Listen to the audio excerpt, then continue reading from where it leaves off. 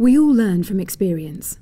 To better plan our work, it is important to understand what we have learnt to know what to do next. Learning is an ongoing process. When you are unsure about what to do next, it is always good to reflect on what you have done before. But it can often be difficult to assess the different stages of your work to make improvements. The Learning Loop tool helps you to make sense of what you've done in the past or what you intend to do. It can help you to plan your next steps by breaking down your project into stages for continuous improvement.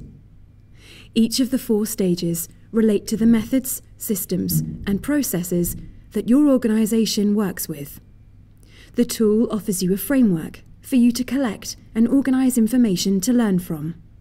Dipti is a programme manager in an NGO working to provide quality education to disadvantaged children in India.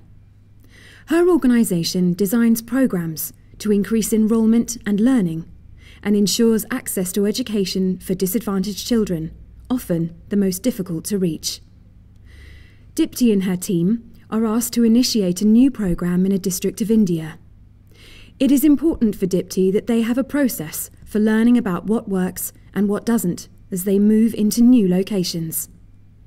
She and her team decide to use the Learning Loop to make notes on the project as it evolves.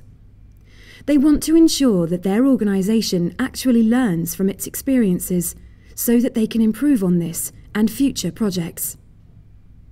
As the district contacts Dipti with specific needs, she starts with the Collect Stories and Insights box. Dipti notes what came out of her meeting with the district administration. After this meeting, Dipti and her team come together to prioritise feedback and solutions. They then develop an implementation plan. During the implementation of the programme, they keep notes to track progress.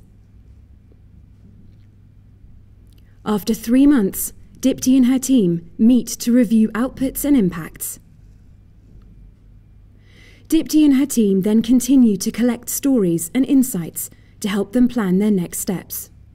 They use what they have learnt to help them to scale their initiative to state level. And the insights from Dipti's pilot can be used by other people in her organisation when setting up similar programmes in other districts.